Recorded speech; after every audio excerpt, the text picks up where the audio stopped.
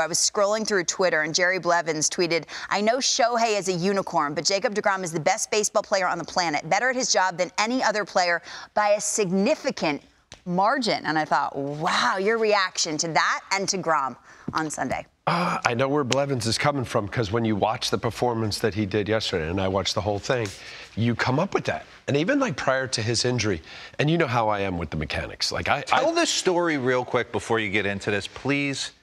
Because in 1996, when I got drafted and went to camp, I made it a point to go out and watch John Smoltz throw a bullpen. Yeah. I just sat down like a fan. Yeah. And I was like, oh, my God, I'm never going to hit in the big leagues. That's what I walked away thinking. Yeah. Everything was perfect.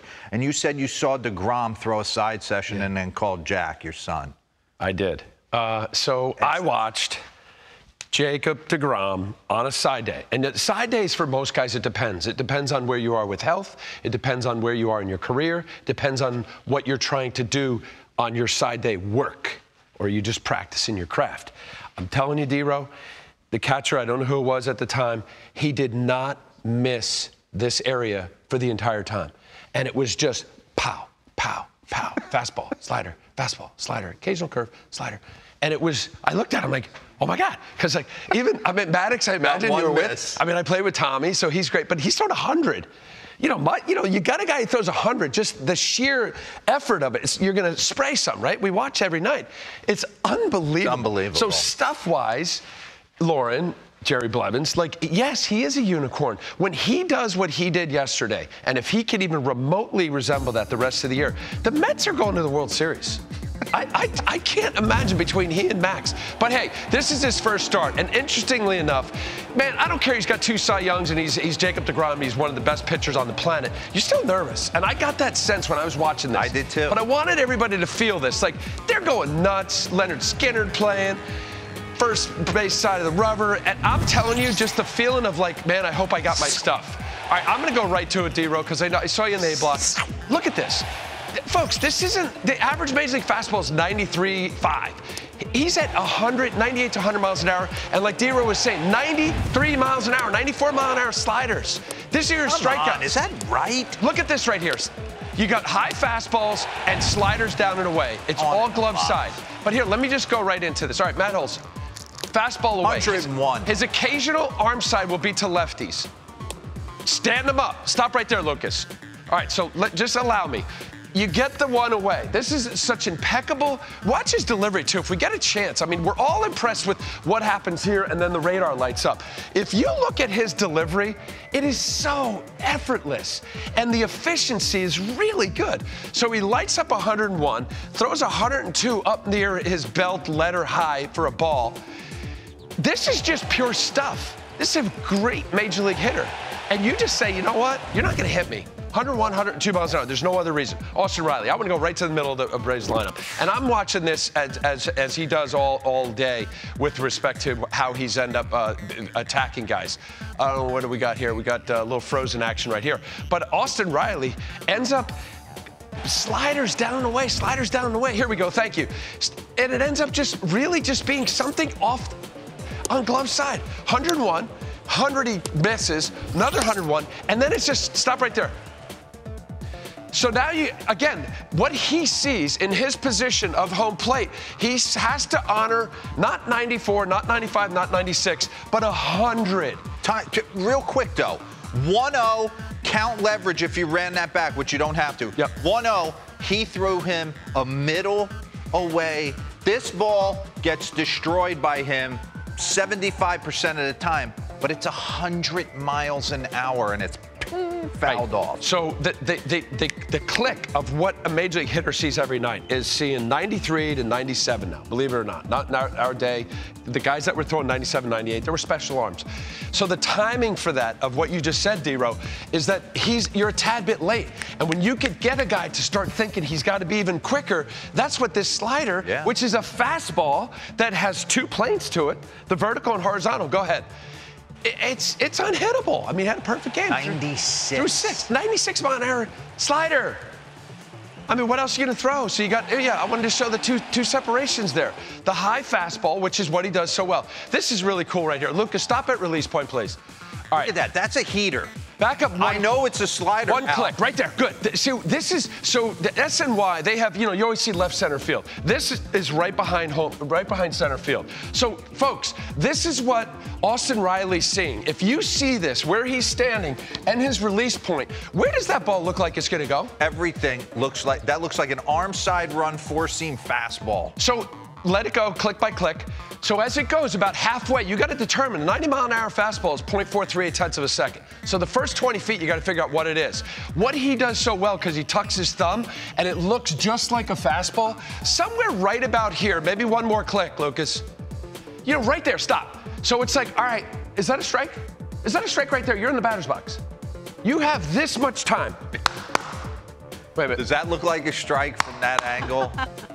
I mean, I know what the pitch is. Of course it is. Go. All right, so keep rolling. So now the commitment, and that's why, MVP-type hitters are looking like not major league hitters. Back up one more time. So I can't accentuate this enough. And when we started this piece, I was actually pointing to DeRo. Stop at release. All right, so he does something really cool that Nolan Ryan threw, like Roger Clemens. He tucks his thumb. This is really hard. Yeah, that's really different. So it creates, this is what's happened. He's super whippy, tall guy, not really muscular, makes his levers work. But how the ball comes out of his hand as a result of no pressure or drag to create the ball to do something other than what you're trying to achieve. The efficiency, spin efficiency of the pitch. That's why this pitch and how it comes out of his hands with his extension out front and the finish, this is why we see what we see, and it's so much fun. I could never do this. It was hard. I tried to tuck my thumb. I understand the logic behind it. I don't know if can you get on here, Lucas?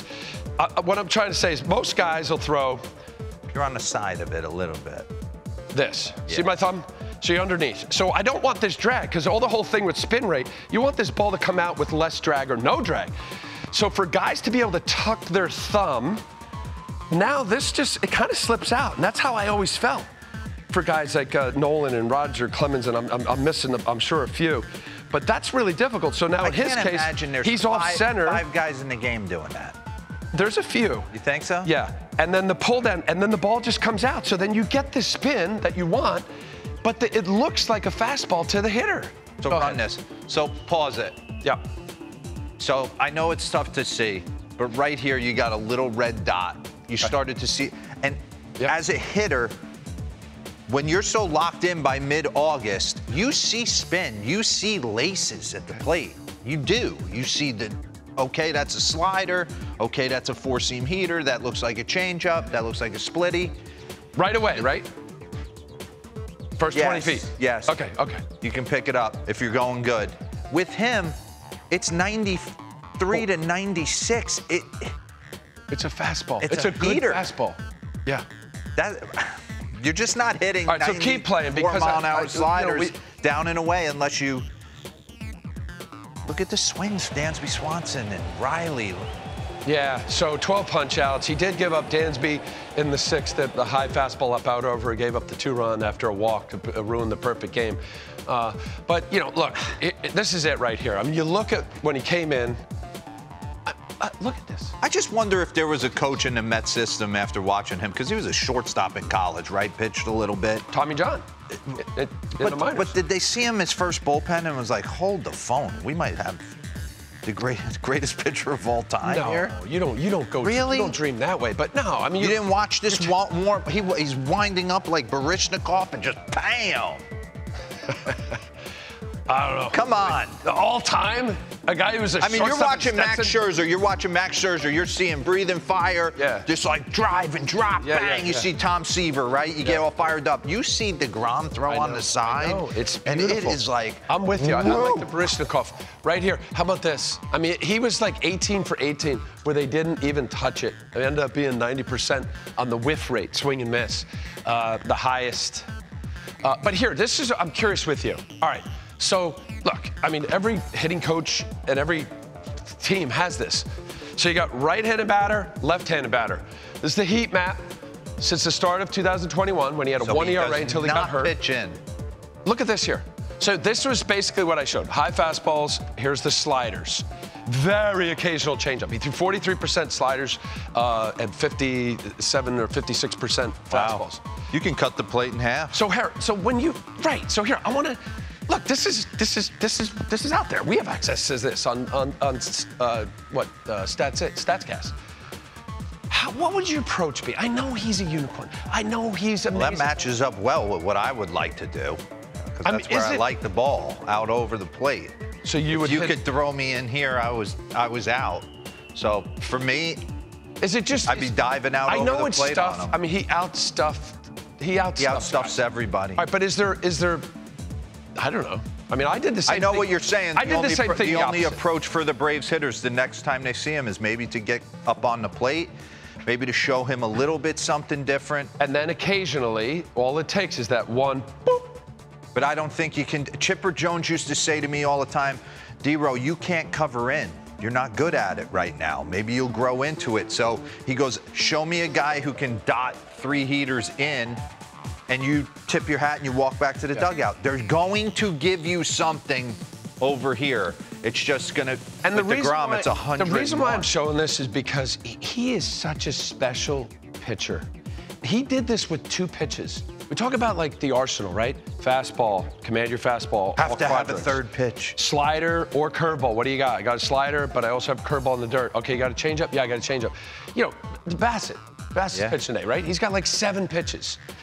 But Max, great pitchers, 4 pitches. Tinker with the 2 different fastballs. You got 5 pitches. This dude does it with 2. It was an experience yesterday when he took the mound to warm up. Yeah. The fans were singing Simple Man. It was on. Honestly, it's on. Couple cities around the country. I mean, if he's close to that, Lauren. It's a pretty good 1-2, Lauren.